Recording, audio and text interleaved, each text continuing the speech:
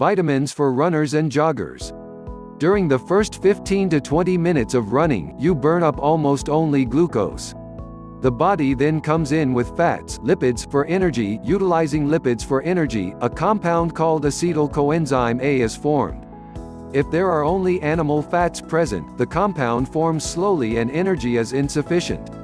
If polyunsaturates are present, on the other hand, the compound forms quickly. Increase your intake of polyunsaturated seeds, peanuts and antioxidants, such as vitamin A, C, E, and selenium, to avoid free radical reactions.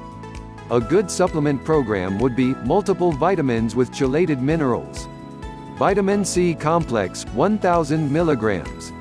Stress B complex with zinc. One of each 2 to 3 times a day. Also, vitamin E, 400 IU/AM and PM, and 1 multiple chelated mineral tablet daily. Cytochrome C and inosine, plus octocosanol 1 to 3 times daily.